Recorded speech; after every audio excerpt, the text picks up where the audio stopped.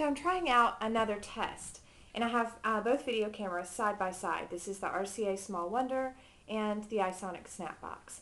And I have them side by side. I have them exactly the same distance away from me. I have them at the same place, one on a stand, one sitting on something else.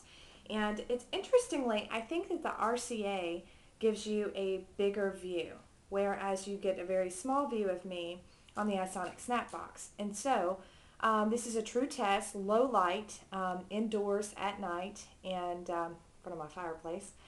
Anyway, it's interesting to me that I'm getting a different output. Obviously, we're going to get widescreen and a higher quality on the Isonic Snapbox. We're going to get more image there with the RCA.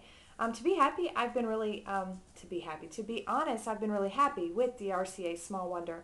And at this point, I'm not 100% sold on the Isonic Snapbox, so I'm just doing tons of comparisons and trying to figure this out. And to be honest with you, I am pulling my hair out trying to figure out how to edit the files, how to not to lose quality, and how to get the most use out of the whole HD feature outside of being widescreen, so that Paul Colligan doesn't laugh me straight off the internet.